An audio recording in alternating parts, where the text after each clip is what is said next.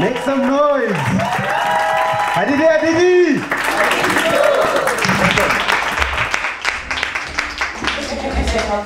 Hello. My name is Bulelani.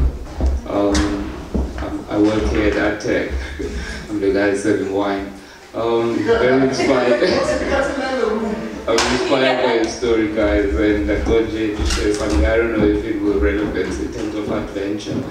The story is about how I met my wife.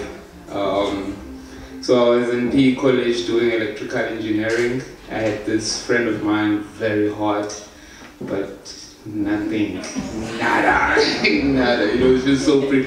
Lungela is so pretty, and you know, like that poster Barbie girl. You know, at that age, you can't for her, but no spark me in Lungela.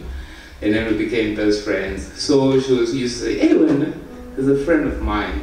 Once you meet, I know sparks will fly." So we were in school this one year, and then somehow I stopped at school and then I came back again. And she's like, "Hey, this friend of mine is back in PE, maybe you should meet." I used to be in a band called Usibanumwad. And I stopped that band and I wanted to perform alone. And it was nice. I look around just for somebody to sing with. So anyway, I was like, "Hey, okay, cool, maybe, yeah." And then as I was about to meet her and something happened, like a whole year passed. Boom, nothing happened. And then this girl went to Joburg and then she came back again. And then this one time I was like, I called Lungelo. Luckily she didn't change the number after a year and a half or so. It was a friend of yours, like, exchange number.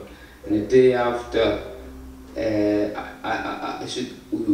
called her and then we were about to like meet. So the day after I was about to meet her and there were like two people walking down the street because we were supposed to meet in the street somehow.